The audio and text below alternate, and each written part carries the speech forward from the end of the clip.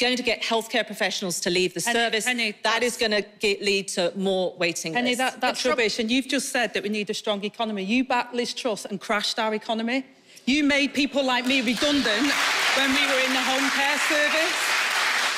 Even Liz Truss, on her worst day, still recognised that we need a nuclear deterrent in this country, Angela. And so do I. And so do I. Okay. But your sums do not add up. We need to hear from more parties. Penny Mordaunt, I'm going to go to Rayner Purworth next. I'm going to be very nice with Ashani. My life may be in your hands one day, but thank you for studying medicine and do enjoy it.